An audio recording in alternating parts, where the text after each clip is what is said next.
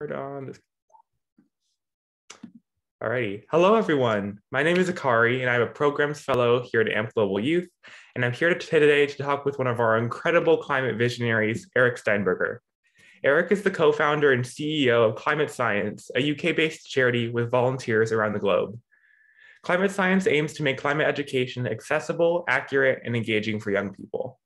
Eric has a strong scientific background in artificial intelligence, machine learning, and physics. At just 14, Eric began studying computer science online. Since then, he's attended Cambridge University, done research at MIT and Facebook, and been named to Forbes 30 Under 30 list. Welcome, Eric. Thank you so much for joining us today. Thank you for the kind intro. It's a pleasure to be here. Alrighty, well, let's hop directly into some questions.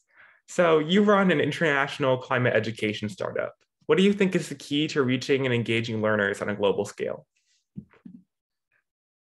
Empathy. I think we need to understand how people need to be presented with the information. I think presenting information is not sufficient if your goal is for people to actually, have to read it. It says, unfortunately, we see that propaganda promoting initiatives are much better at understanding this than science communicators. So I think it's time for sort of science communicators across topics and fields, not just in climate, but especially in climate, to really learn that and to understand that it's not just about saying the numbers, it's also about how you say them. I love that. I think that especially hits home as we enter year 3 of the pandemic with misinformation flying around everywhere. At least yeah, weirdly, like those promoting misinformation, and I do want to say, like, misinformation is used very well. There's lots of misinformation. There's also just some uncertainty in some things, which is totally fine and viable. But where the misinformation is promoted, unfortunately, we see that those people are very good at empathetically, emotionally reaching people, where scientists are typically not. So I agree. Like, it's very much applicable to the pandemic too. Absolutely. Fantastic. Well, your background and training is largely in computer science and physics. What brought you into climate work and the climate movement? I Googled how to solve climate change and I wasn't satisfied with the answers. So we built better answers. Now we rank first when you Google climate science. Wow, get that, folks. For our youth participants around the globe, there's nothing they want to hear more than that, because every single one of them has done that. So every single one. See, like, I'm a nerd. That's what I if I had to describe myself with one word, like, sure, I look for whatever. I'm a nerd by heart. That's why I studied computer science. And so when you have a question, you Google it.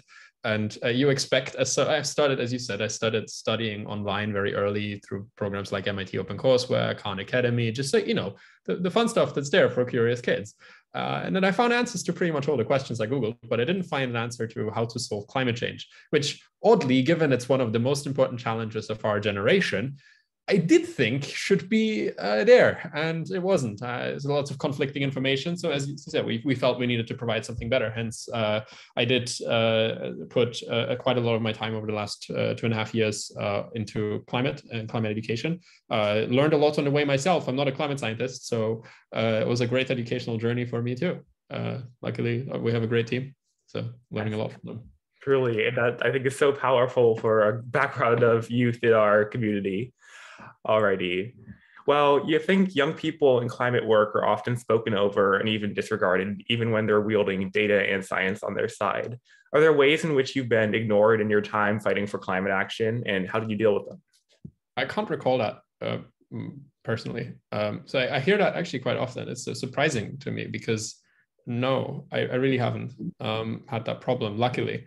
I don't know, maybe it's an approach. I think a lot of people walk into conversations with the intention to convince others and to change their mind on and change their opinion, which immediately puts you in the shoes of the one trying to, by trying to have an effect, you leave it open for the other side in a conversation to determine whether you're successful or not.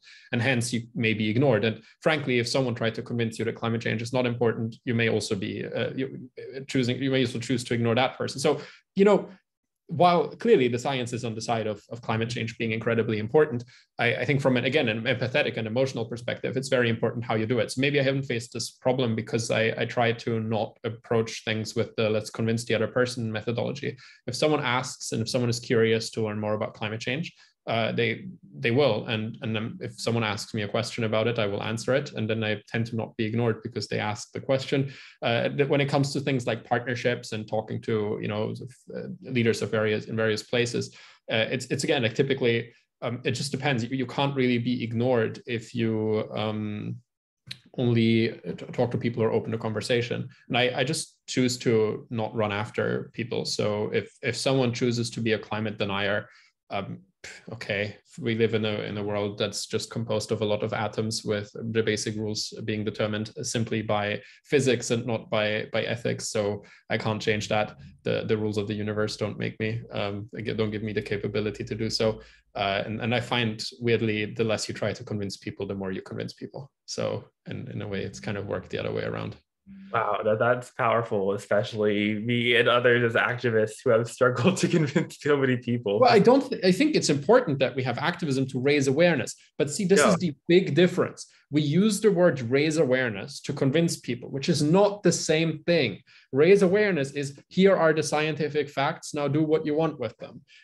Convincing is, here are the scientific facts, do this, which we also, I don't think that's bad. It's good for political pressure, voter ratios go up. It's great, fantastic. Yeah. I think that's a good thing. But our metric shouldn't be, have we convinced the climate deniers? Our metric should be, have we implemented climate policies? Yeah. And say, just recently in the EU, I'm a big supporter of nuclear energy. Scientifically, absolutely obvious that it's a good thing. And the EU has recently decided to choose the side of rationality rather than the side of emotion in their decision-making processes, which I'm gladly surprised by. And so really, big thank you to the EU for making that choice.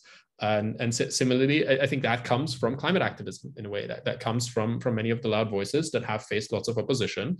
So it's not black and white. Like, so when I said that, convincing people doesn't mean that you shouldn't be loud.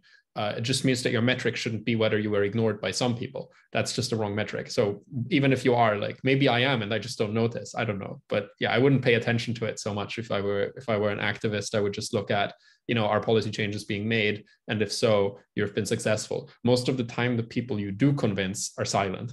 They won't come to you and tell you that you've convinced them. They won't come to you and give you a +1 in your database of convinced people, So they listen to something you say, they find something you wrote, they attend a protest, they walk past on the street and they go like, this is interesting. Maybe I should read more about it. And you never hear about it.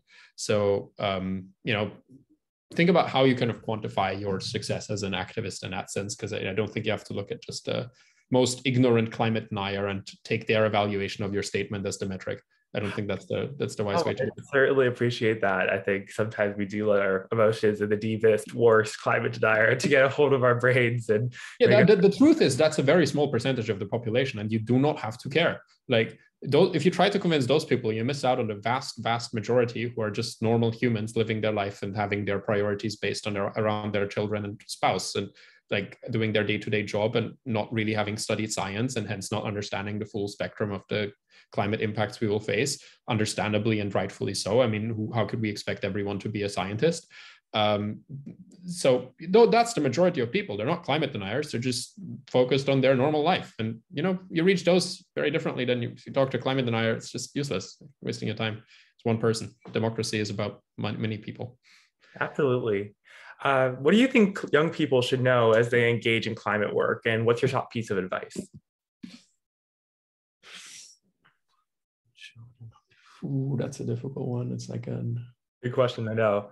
It's a big I think what they should know, well, I will slightly reinterpret your question. I think it's really important to approach everything you do with the mind, like a problem solving mindset, and if you want to get anything done. So when you work on climate in any sort, like, start by actually understanding what that means. Like, we all agree that climate change is important, but when we go and we choose to use our voice in support of something, we have to understand what we support. So, like, either say Greta takes the very honorable approach of saying just do what the scientists say because they know better than I do, which I hugely admired from the start when she did it, because yes, that's what how Greta's not a scientist. She's certainly as smart as one, but she doesn't have the credentials. And instead of putting herself into the fire of, oh yeah, you don't have those credentials, she got that fire unrightfully anyway. But she said, look at the scientists. So I think what I would say is, whatever you want to do working on climate change, try to first get familiar with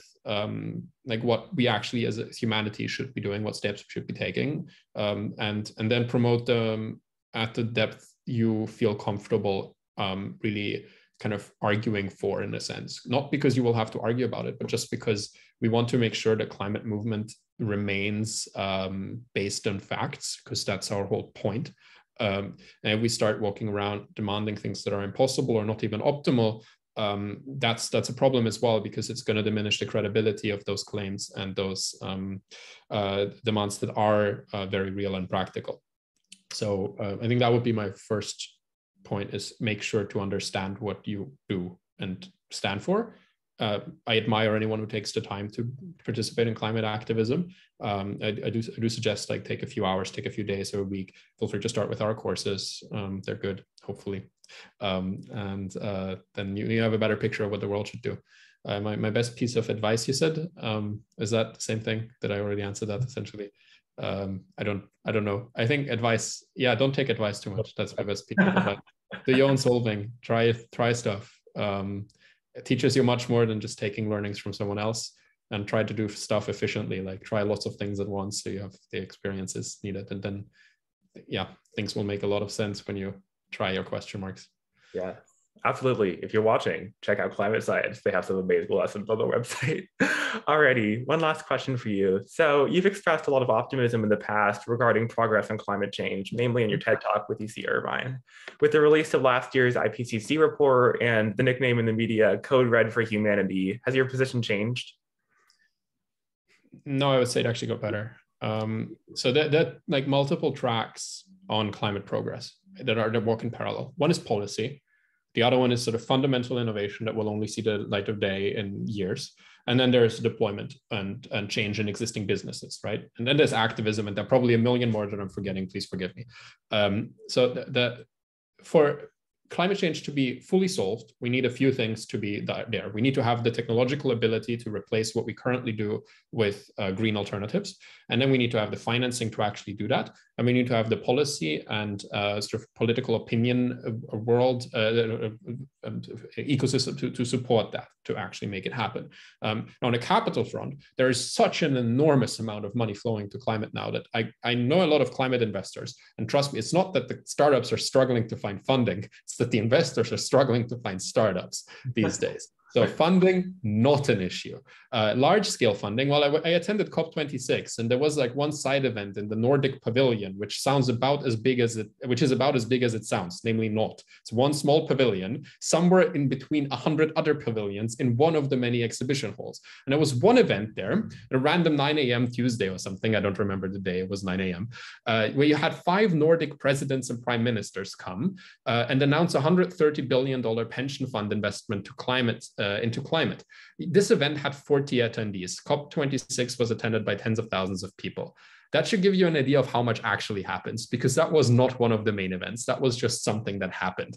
$130 billion from pension funds in the Nordic region directed to climate. Sure, let's do that at Tuesday at 9 a.m. So money is not a problem anymore. The voices that think so, I don't think they interact much with the capital markets, frankly. Sure, there's still lots of investment in fossil fuels, but that's not the point. The point is, do we have the alternatives? And then we replace the fossil fuels eventually. Still, obviously important, but the really important part is climate funded, is other stuff not funded. So climate is funded, track one. Why am I optimistic there? Simply because I see enormous amounts of money flowing that way, and that's just reality. And so then you have the innovation front.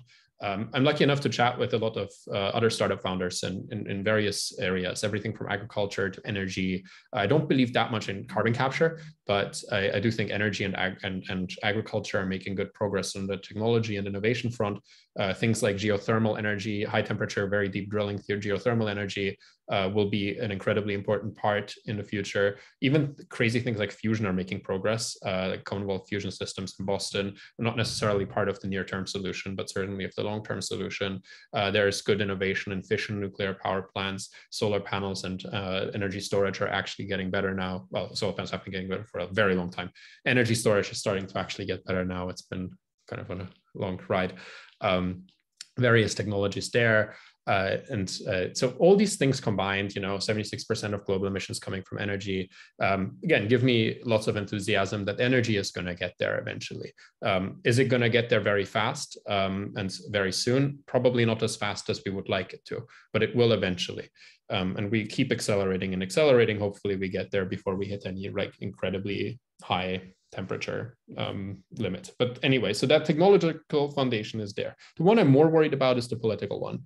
And that's something that I think, though, like activists like yourself and many others like us can have a good influence on. By focusing on education, we reach schools, we shape how children think about climate change, how companies who we work with think about climate change. That's going to be the bigger open question mark, is whether we can have a stable political environment that supports climate action.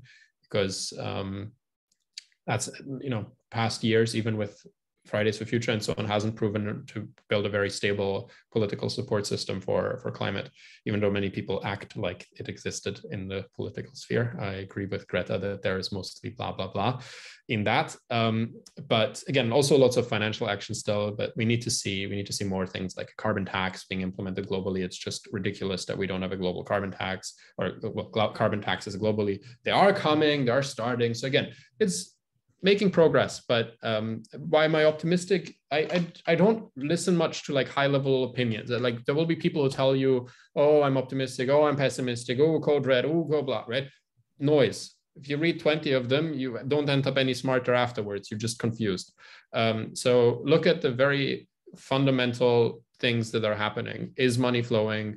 Are decisions being made? Are technologies getting developed? Are they getting deployed? Do people support all that? What are the problems? Look at the fundamental parts of it, and you will be more optimistic. Don't listen to me, just read the stuff and look at things, talk to people, and that's I think the natural conclusion. Now, I don't think we will be able to get to 1.5, frankly. I don't think that's possible with the current, where we're currently at. I would love if it was.